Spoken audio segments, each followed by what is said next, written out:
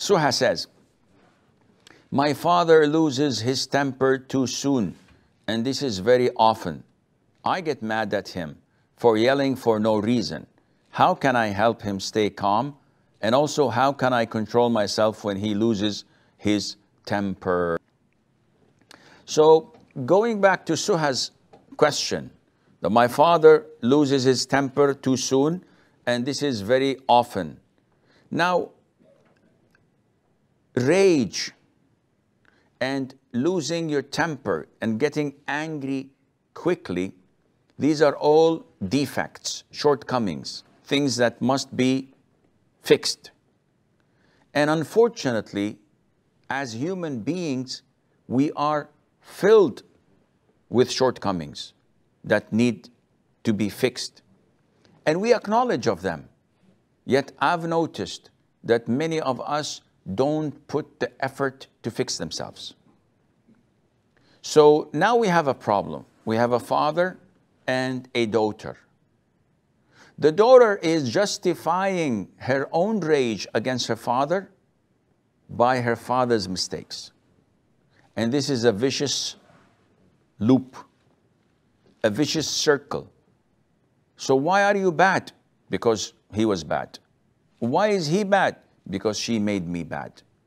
And we will never ever end. Who came first? The chicken or the egg? We have to know obligations, duties, and rights.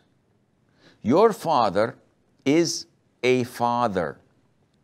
He's not your sibling. He's not your son. He's not your colleague.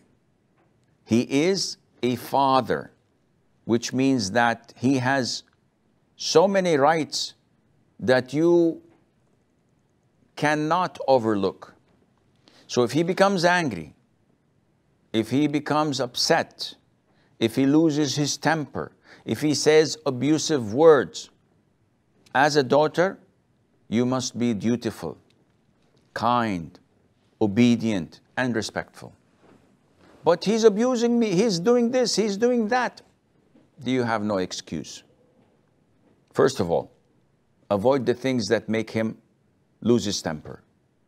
Avoid the things that make him angry.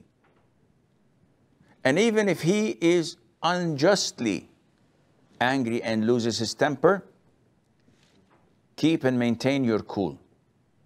Because at the side of Allah, you are sinful big time if you retaliate or express your disapproval of what he's doing, or your anger or your resentment. You're doomed. So first of all, work on yourself. Our problem inflates if we start looking at other people's faults and turning a blind eye to our own faults.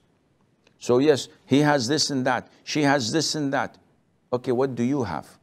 Oh, no, I don't have anything. I may have shortcomings, but this is not of great importance. Let us fix other people. This is wrong. And this shows how weak man is, how vulnerable to shaitan messing up with his mind. Misinterpretation, where the oppressor feels oppressed. Why are you invading this country and killing its people?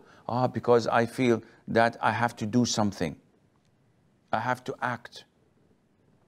So now he's justifying his oppression due to any other reason that would make him go to bed and sleep. But this does not change the facts. So you need to get your act together. He's your father. Try to advise him when he's in a good mood. Definitely avoid anything that would make him lose his temper. Definitely do not even express any type of resentment or disapproval of what he is doing. May Allah Azza wa Jal guide us to the straight path.